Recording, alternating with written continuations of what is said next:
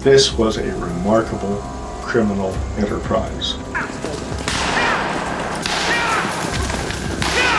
Really remarkable. John and his older brother Frank lived anything but a normal life.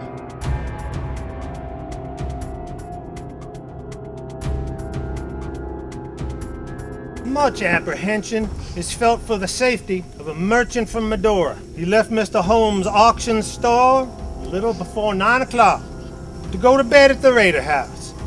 Since then, nothing has been heard from him. He was known to have a large sum of money about him, which gives color to the fears of his friends that he met with foul play and probably his death right here. My brothers did some bad things, but everybody loved them, and no one loved them more than me. They had these tentacles. It wasn't like 4 guys who rode on every outlaw activity. This was much more complicated, much more sophisticated. They must have been on the good side of the sheriff.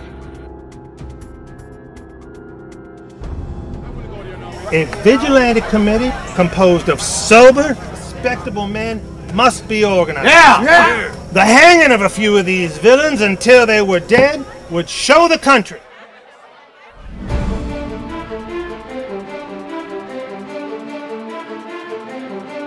The tragedy of my brother's treatment is solely the fault of the United States.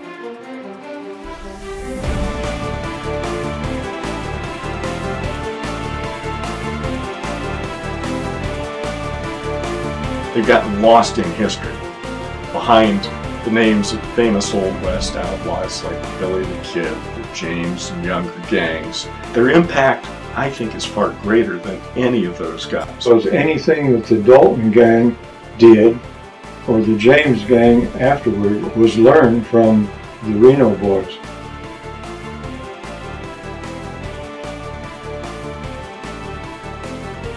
The Civil War might have brought peace and unification to the country, but around here, things just got worse.